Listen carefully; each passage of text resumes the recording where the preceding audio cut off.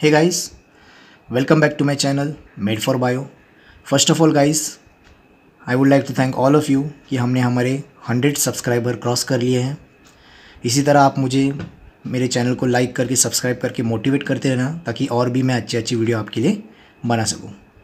So let's start with our mnemonic on penicillinase resistant penicillin. तो before seeing drugs हम इसका mechanism देख लेते हैं। सो they have bulky R group in their structure that protects beta-lactam ring from attack by staphylococcal penicillinase। तो guys यहाँ पर आपको बीटा-लैक्टम रिंग दिख रहा है जिसमें एंटी बैक्टीरियल एक्टिविटी होता है। ये जो पेनिसिलिनेज है ये इस पर अटैक करके इसे ब्रेक कर देता है और जब ये ब्रेक हो जाएगा तो इसका जो एंटी बैक्टीरियल एक्टिविटी जो है वो डिस्ट्रॉय हो जाता है। But due to presence of bulky are group ये हमारे ड्रग को प्रोटेक्ट करता है पेनिसिलिनेज से।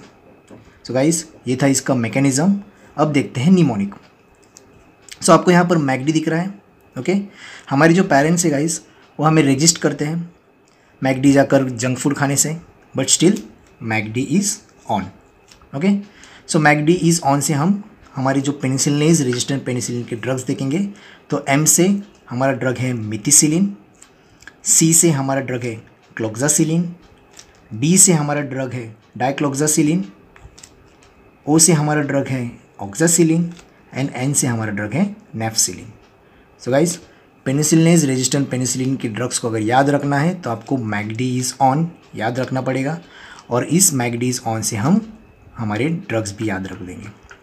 सो गाइस अगर ये वीडियो आपको अच्छा लगा होगा तो वीडियो को लाइक करना, सब्सक्राइब करना और अपने दोस्तों के साथ शेयर करना। Thank you.